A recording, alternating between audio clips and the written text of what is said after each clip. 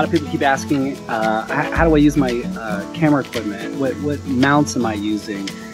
How did I get that angle and things like that? So I'm going to quickly walk you guys through the different cameras, the different angles, and the different possibilities that you can use if you're out on your boat.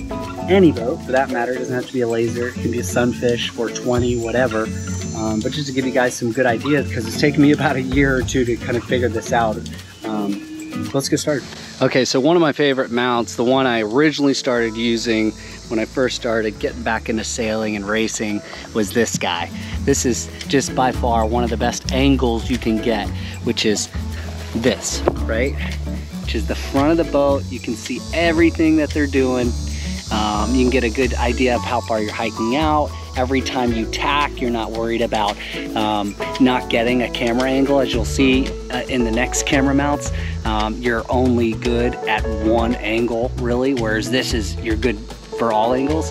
What's also really good about this mount is it's multi-directional. So at any point, you can just turn it. And so what I'll do is I'll get basically 5 minutes to 10 minutes of race time facing forward, and then I'll go ahead and flip it to the side for 5 minutes, and then I'll flip it to the side. Obviously you have to come all the way up to the front of the boat to do it, which is easily doable. You just have to head to wind and make sure you're not going to capsize. But all in all, one of my favorite mounts. My second favorite mount is going to be this guy, the boom mount. And what's so great about the boom mount, I think, is you don't have this big mast in your way when you're recording like you do in the front with the first one.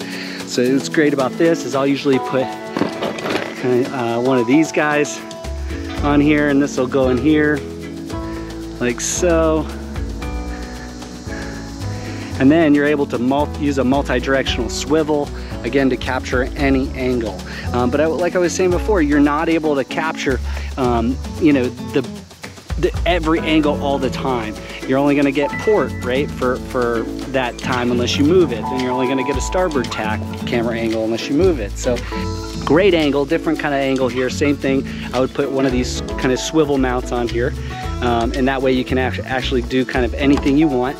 But what's really nice about this one is that, again, it's out in front. Nothing's blocking it. The problem is you'll see that depending on, again, which side you rig your Cunningham on, this gets caught, right? So you're gonna have to either turn this out here, but then when this boom swings out on a downwind, then you get the same kind of thing. And so it just depends. You really got to try it out. And what's great about it, it's not the end of the world once you get out here and it's getting caught. It's just to come up here, pop it off, readjust it, pop it back on, right? So try out new things, kind of figure out what works best for you. The other one I really, really like is taking this same exact mount that we used on the mast and on the boom, and actually putting this all the way at the end of the boom. What I love, love, love about this spot is that you get some of the best angles from this direction out on the boom. And we'll show you some of that footage, but as you swing out, as you go on reaches, things like that, you can see the entire boat. One of my other favorite mounts is this guy. It goes to the top. This is an old aluminum mast. I don't use it anymore, so I thought it would be a good guinea pig. Basically, I popped off this top, then I screwed in this guy from underneath with a bolt. Just like as you normally would, you have a little bolt and you screw it on the top of a tripod. And this works really well. Really, really cool option if you're thinking about what to use. This is from Imperial Sailing, just a fantastic company. I believe they basically CNC'd this design. It's all you know, proprietary. They made this from scratch and designed it. Very, very cool. Love to see this and love to spread you know, great entrepreneurial spirit out. So guys, if you're looking for the best camera mount on the boat possible, this is it.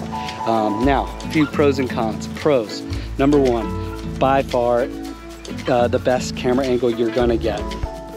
What's so nice about this angle, as you can see, is you're right at the back of the boat. You get to see everything.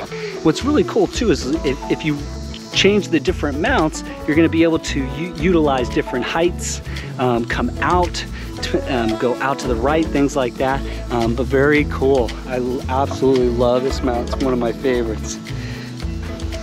All right, so the only con to this, I would say, is actually when you go to get in the water and you go to put your rudder in, you've got to be very careful you don't ding kind of the corners of the mount. So this has actually got to slide back in under here, flop this rope up. Just show you kind of as a use case scenario, as if we were getting in, it'd have to go back this way and then down in. So I've done it, but it's hard to do on a beach. Some of the other mounts I use right here, you guys, are one of my favorites. Also, it's going to be a chest mount. So it's going to be a chest mount. Here, the only problem with this thing is sometimes you'll get the main sheet caught on this little guy right here. So if I'm racing or, you know, I'm in a regatta, I don't wear this just because I can't risk getting that caught. So really cool. The other one I really like too is going to be the head mount, also from GoPro, but this is great. This goes right over top. You need to put it over your hat or under your hat if you're really committed. So very cool. You get some really good, you know, point of view angles with this, so people feel like they're in the boat and sailing as you. One thing that is an absolute must, by the way, is to have all these mounts.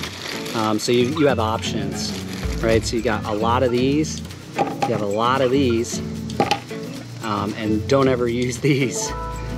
Quick example here, I used one on the back of my boat when I first started sailing, thinking this was a good idea. Look, you can still see the mark where I had it, but it sat back like this. True story, came around the windward mark, came around the, and as we were going around the downwind mark, he clipped my stern, came across the stern and just went boop, knocked it right off and went down into Key Biscayne Bay. So I could, you know, I wasn't too bummed about the GoPro itself because it was an older GoPro, but the footage was amazing that day and I lost all the footage. So learn your lesson from me. Don't use these. All right, and keep in mind, guys, you're only allowed one camera on board when you're racing in events. Last time I checked the rules, so that may have been amended or changed since then, but you're only allowed one. I had to choose one, I would probably pick my deck mount. And if I had to choose number two, I would probably pick this guy right here, only because this one and the deck mount are the ones that are least likely to get caught on anything when I'm racing. After that, I'd probably do the head mount for perspective. It's got the best point of view. And then by far, this guy on the back